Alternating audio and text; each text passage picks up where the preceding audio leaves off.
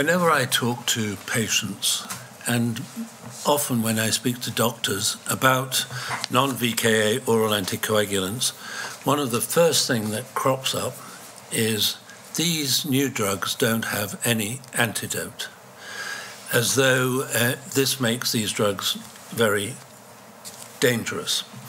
And patients have often been primed to say this by other doctors. And I always find it a bit of a challenge to work out exactly how to deal with this. But I think we are going to have some antidotes to these drugs. We don't have them specific antidotes right now. And of course, we can deal with most of the bleeding issues.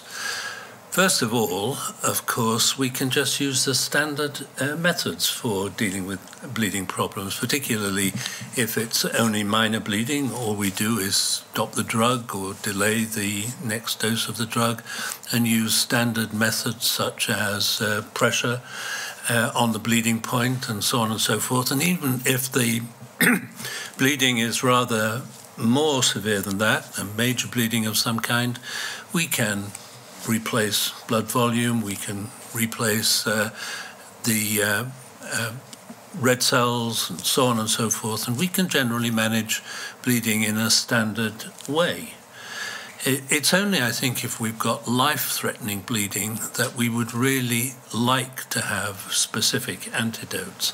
And of course there are situations like that, but at the moment we have some rather indirect or non-specific ways in which we can manage that. We might give, for example, prothrombin complex concentrate or other activated clotting factors in order to try and stem the hemorrhage. And in the case of dabigatran, of course, we can use dialysis. But what I think the patients who talk to me have forgotten, and the doctors who challenge me have forgotten, is that the half-life of these new oral anticoagulants is relatively short, about 12 hours. And therefore, if you wait for a while, the anticoagulation level is going to fall quite dramatically.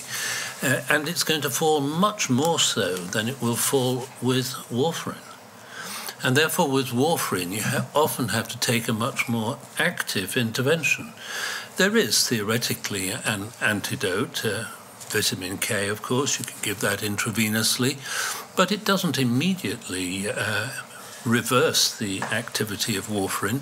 It makes available a substrate from which coagulation factors can be produced. And that, of course, takes some time. And often you have to give, in addition to that, some prothrombin complex concentrate or other clotting factors in order to reduce the level of anticoagulation promptly. So the question really is whether with these new agents we need antidotes and when we will get them. And I think that most people agree that we probably need them, and it would be very nice to have them, but that we probably wouldn't need to use them very often. After all, the major trials with these agents all took place without any antidote, specific antidote, being available. But now there are antidotes in development for all of these agents.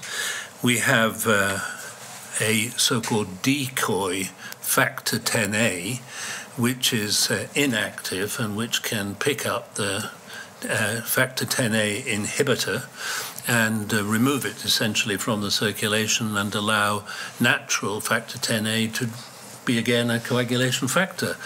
And this is called andexanet alpha, and it's been tried with all of the factor 10A agents, inhibitor agents, and a phase 3 trial has been completed already with one of them, with apixaban, and it won't be long before it's completed with other agents. And so I think we can look forward to seeing this drug in not too distant future, another year or 18 months, I would say we would see this. And then, of course, we've got a different form of approach for dabigatran, we have an antibody for dabigatran, an antibody fragment, and it's called idarucizumab. And again, it works very quickly, and it works essentially by mopping up the dabigatran and allowing coagulation to proceed normally. And that has completed phase 1 studies and started phase 3 studies, and so it won't be very long before we have that agent as well. And then there's an interesting molecule which is described as a small synthetic molecule made by a company called Perisphere, and its name is aripazine. And aripazine works quickly, apparently, and works against all forms of anticoagulation. So we're going to have antidotes pretty quickly. What they will cost, I don't know. They may be very expensive, or it may be the policy of the company to try and sell these antidotes relatively cheaply and keep the profit from the anticoagulant and sink some of the profit in providing the reversibility agent relatively cheaply. And if we have these new reversibility agents, I can foresee various situations in which they're used. Obviously, the cheaper they are, the more often they will be used. But as I said, the clinical trials really didn't need much of this kind of reversibility to be used in order to show the superiority or non-inferiority in other cases of these non-VKA oral anticoagulants. So, Freak, do we need these reversibility agents? I think so, as you pointed out. But to come back to the trials, the current trials we have seen in atrial fibrillation, there was also a reduction in fatal bleeding with the NOACs, where we don't have an antidote for, at least in the trials, compared to warfarin, of which we think we have an effective antidote. So my first question that came up when I saw the first molecules passing by is, do they really work in stopping bleeding? That is, of course, a matter of a clinical trial, but can we do clinical trials ethically in a bleeding patient, not in phase 2 or phase 1 situations? And I think it's very difficult to do a randomized controlled trial in a patient severely bleeding, and therefore you only will have exploratory data coming from those trials. For instance, with warfarin, if you give PCC, then in my experience at least, the bleeding goes on and on. Although the INR comes back to normal or normal, nearly normal, the bleeding goes on. And therefore, I would like to see whether these specific antidotes really stop the bleeding. And John, there's just to muddy the waters a bit further, if you look at the Averroes trial, where half of the patients were randomized to apixaban. So they had an anticoagulant, a NOAC, on board, and the other half was randomized to aspirin. So they had presumably completely normal plasma coagulation. But the rate of major bleeds in that trial is the same in both groups. So in a way, I do think we want to have control over the things that we cause ourselves, and that is part of the psychology behind the demand for an antidote. And I'm not saying that this is not a correct demand, but I think we should probably step one step back and think about what are actually the causes of bleeding. I mean, we are not going to stop the accident with an antidote, and we will still need, as you said, hemostasis and all the local and even surgical measures. But even if we had an antidote, will we get better than treating Averroes in aspirin? And yes, but the patients are very concerned about this. Do patients talk to you about this, Jean-Yves? Yeah. And do you think if we had an antidote and we could say, oh yes, we do have a way of dealing with bleeding, that it would make it more acceptable to patients? I think it would be reassuring for many patients. and for many GPs also, because, as you said, some patients are coming saying, oh, my GPs has said me that these drugs are dangerous because there is no antidote. So I agree with all the points you have developed.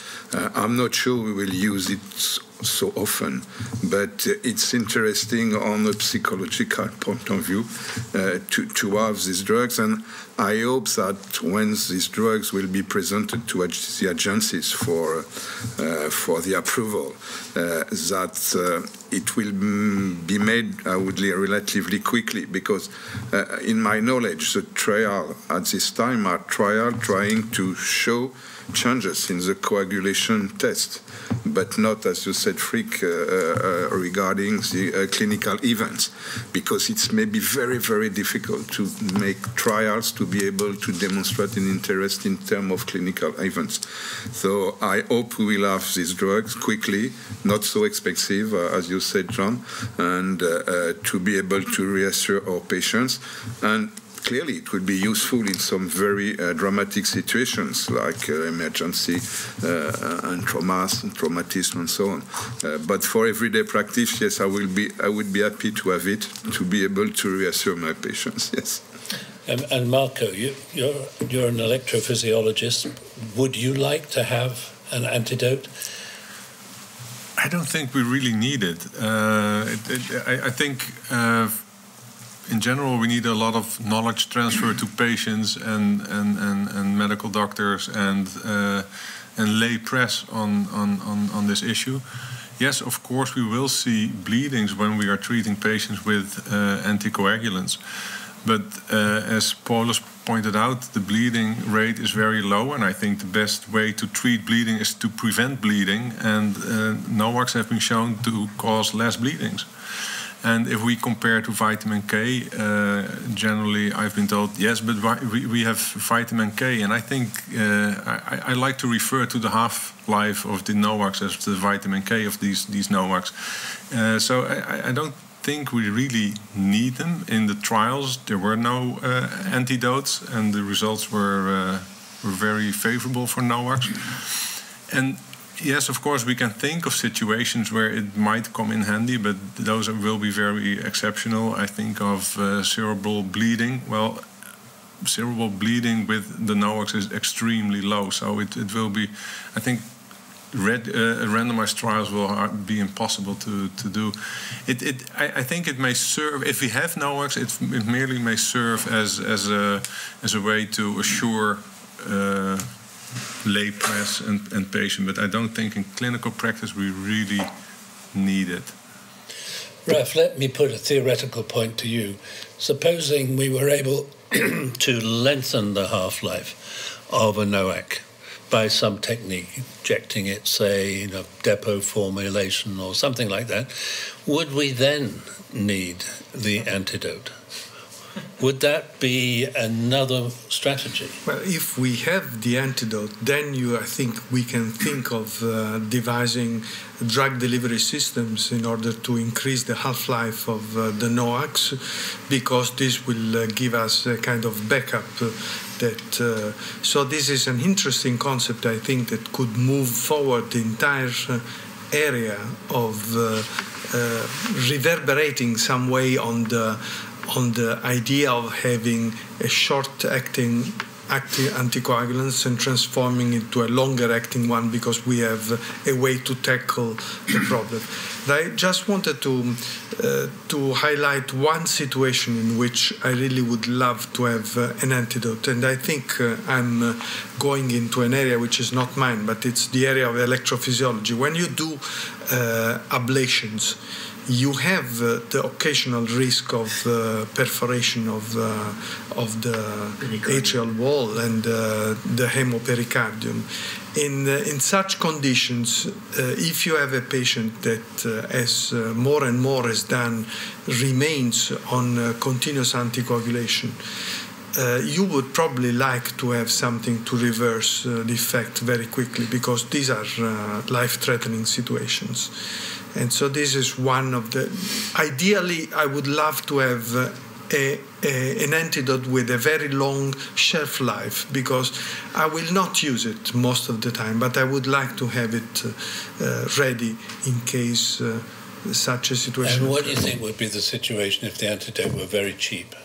Do you think it would be used a lot more for all sorts of reasons? Coming up to surgery, why not reverse the... But then we may return to the problem of too much reversing and lack of protection. So I think this can lead also to an abuse. So again, I think we're pretty agreed that an antidote would be a good idea, and it would be reassuring to our patients and to many of the doctors that refer patients to us. But we don't foresee that the antidote will be used extensively. It wouldn't be nice to have on the shelf, but it should sit there, be able to sit there for a while and not expire. And it should be relatively cheap. Thank you.